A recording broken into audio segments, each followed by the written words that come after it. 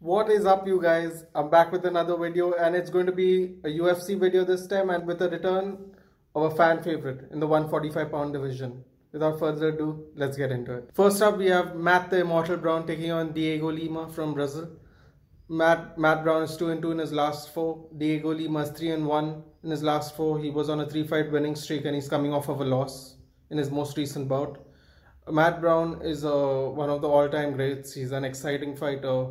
He's a blood and guts fighter. He's very aggressive, and he's going to take on Diego Lima, who's brother of welterweight phenom Douglas Lima. And Diego Lima is a solid fighter. He tends to go to a decision a little more often, and I think he's the younger fighter in this fight, and I think he's going to do enough to get a decision win over Matt Brown, because Matt Brown is he's 40 now. He's not the same fighter he used to be about 10 years ago, and I think Diego Lima is going to take this.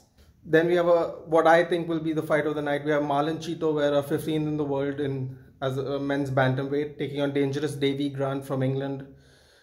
Davy Grant's coming off, he's on a 3-fight win streak. He's on a 2 KO win streak right now. He's taking on Marlon Vera, who's 1-2 in his last 3, but his victory is over the highly doubted Sean O'Malley. I think this is going to be fight of the night contender. I think Davy Grant has the power to finish Vera, and I think Vera has the technical nous to stay behind his jab and circle around Davy Grant's power and keep him at bay. But I think what happens at the end of the day is I think Davy Grant is going to put on a showcase performance. I think it's his time to make a run in the men's bantamweight division. Davy Grant with a decision win. Then we have Julian Erosa taking on Seung Woo Choi from Korea. Julian Erosa is on a 2-fight win streak, 2 finishes.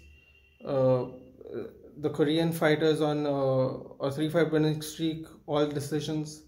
I think Erosa is going to get this done. He's going to show that he's faced the better quality of competition up to date, and I think he's going to get a finish, probably by KO.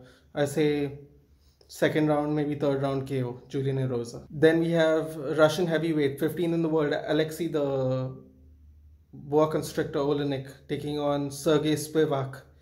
And Olenek's been on a bad run of late. He's been finished a lot. He's on a 2-fight losing streak, I believe. He's taking on Sergey Spivak, who's a very technical fighter. He's quite light for the weight class. I think he's going to. He does have power though, and Olenek has shown that he has a consistency of not being able to take heavy shots to the chin now. He's not young anymore. He's 43. He has a lot of submission wins. If he gets this to the ground, I think Spivak is going to get wrapped up really quickly. But I have a feeling Spivak is going to stay on the feet, and he's going to light up Olenek, and I think it's going to be a first round KO for Sergey Spivak. And then we have our main event. Number 8 in the world, Dan 50K Ige, taking on number 4 in the world and returning and looking to make a great impact after his most recent fight, the Korean zombie Chan Sung Jung. Dan Ige, exciting fighter, never been finished. Korean zombie, exciting fighter, one of the fan favorites in the division, if not of the whole of the UFC. He's coming off of a loss in Dubai against Brian Ortega, who's going to fight for the belt in September. He's still 4th in the world. He's still elite in my opinion. I think Dan Ige, whenever he has faced elite competition in this division, he's come slightly short, like Calvin Keita, for example. And I think this is going to be no different. I think it's going to be a 5-round war, and I think Korean Zombie is going to take the decision win. If you like the video, guys, please like, share and subscribe, and I will see you in the next one.